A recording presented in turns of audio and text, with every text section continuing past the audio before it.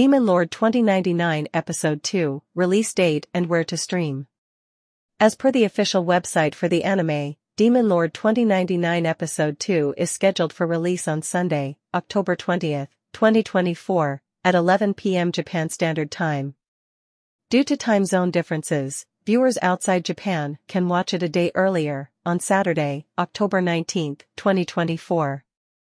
In Japan, Demon Lord 2099 Episode 2 will air on networks such as Tokyo MX, BSII, MBS, and Gunma TV, along with AT-X and Chukyo TV. For international fans in the USA, Europe, Africa, Oceania, CIS, India, and the Middle East, it will be available for streaming on Crunchyroll, with additional access to Aniplus TV in South Korea.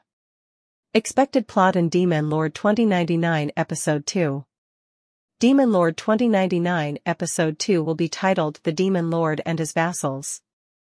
The episode is expected to see Veltal continue his exploration of Shinjuku's futuristic landscape while attempting to locate his remaining vassals. As he deals with the challenges posed by the technological advancements of 2099,